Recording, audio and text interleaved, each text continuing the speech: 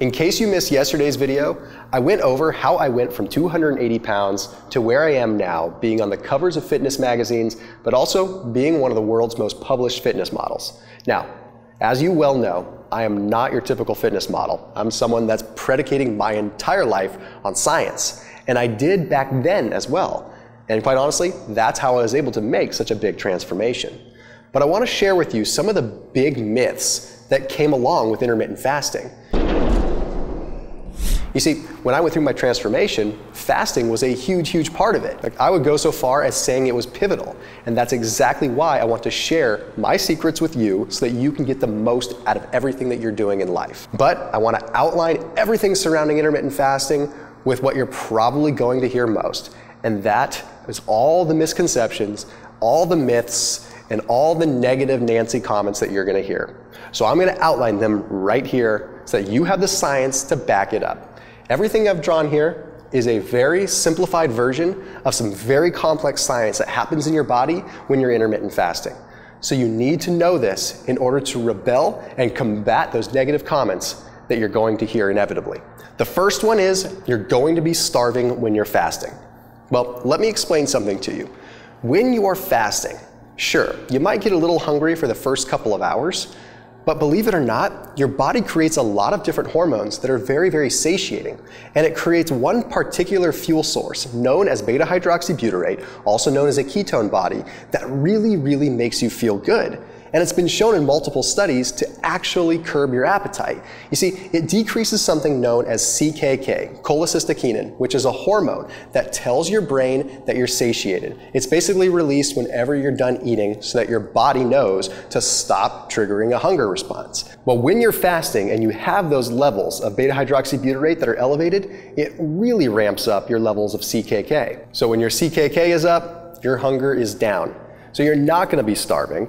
And no, your body's not going to start wasting a bunch of muscle tissue. It's flat out going to burn the tissue it doesn't need. It's going to burn fat. It's pretty darn amazing. In fact, there's even another thing that happens in your body where even your cells trim the excess material that they don't need. It's actually called autophagy. And basically what it is where your cells start to eat wasteful parts of your cells that they don't need. So here's a healthy cell. Here's an unhealthy cell. You see how the healthy cell is fully complete, nice and spherical. This one is deformed and it has an incomplete membrane, it has an incomplete shell. Basically, that's an unhealthy cell. Very simplified version of it. So when you're fasting, your healthy cell essentially turns into a big Pac-Man that runs around and eats the unhealthy cells. So it's eating all the wasteful material. And it can even eat components of itself that allow it to become more efficient. So that's autophagy at its very finest. Now, another thing that it does is it signals what's known as apoptosis, which is a promoted cell death, which is exactly why I drew the little tombstone there to indicate that the unhealthy cells essentially commit suicide. They just go away and die. Now, I'm not saying that's going to happen to you, but I'm saying it's happening to your cells that aren't needed. So when people say that you're going to be starving, no, your body just becomes much more efficient and learns to eat things that it needs to eat to survive. It's not going to start eating your insides, it's not going to start eating your organs or eating your muscle tissue. Which leads me into the next thing that you're going to hear all the time, which is that you're going to be hungry all the time. Not the case. Let me put it down like this. When your body is in a fasted state, it's utilizing stored body fat as a source of fuel, mobilizing free fatty acids, converting them into ketone bodies like acetoacetate, acetone, and beta-hydroxybutyrate. Well, get this. When you're eating a normal diet, you have carbs that have 4 calories per gram. Then you have protein that has 4 calories per gram. Then you have fat that has 9 calories per gram. Well, think about it like this. If this is an energy source and this is an energy source, which one's going to give you more energy? Well, fat, because it has more than double the actual energy. Calories are energy. But when you're fasting, your body is utilizing fats. So even though it's pulling fat from your body tissue, it's still fat and it still has 9 calories per gram, which means it's like jet fuel compared to this stuff. So no, you're not going to be hungry, your body's going to be satiated, it has plenty to feed off of. And if you're super ripped and have the six-pack abs that you already want, then you're probably not looking at this program the same way that other people are. This program will still work for you, but it works as a maintenance mode if that's the case. Then we hear this one. You're going to be tired all the time. And I'm going to couple it with this one right here too, which is the fact that your mind isn't going to work well, because they kind of go hand in hand. Look at this. Here we have the liver. When the liver doesn't have glucose, which is regular carbohydrates and regular sugar, it produces those ketone bodies I talked about, known as beta-hydroxybutyrate, or BHB.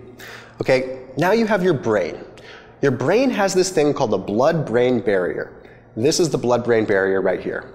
It acts as a force field that only allows very specific things to get in there for energy. The brain only likes to run on very specific things.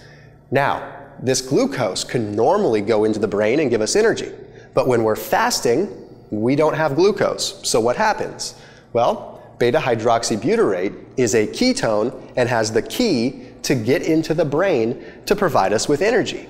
And believe it or not, the brain runs better on ketones than it does on regular carbohydrates. So those that tell you that you're not going to have the mental function or you're not going to be able to have the energy that you normally have are totally misled. And they've probably never tried fasting before, because the science shows you're going to have more energy and more mental horsepower. Lastly, people think you're going to lose muscle. Not the case. I don't even need a diagram to show you that. Flat out, growth hormone levels increase by over 2,000% with a period of fasting. Plain and simple. And growth hormone is a master hormone that is secreted by the pituitary gland that regulates how much muscle you build and how much fat you burn. Plain and simple, end of story.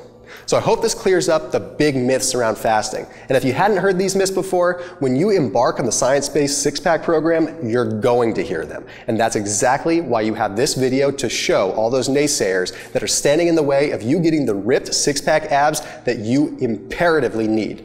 I will see you in the next video, and in the next video you're going to really like what I talk about, because I'm going to break down time under tension. I'm going to break down the science of the workouts and why the specific body weight workouts that we're using in the science-based six-pack program are second to none when it comes down to being coupled with a fasting program. So stay close by for tomorrow so that you can make sure you see that video as well. I'll see you soon.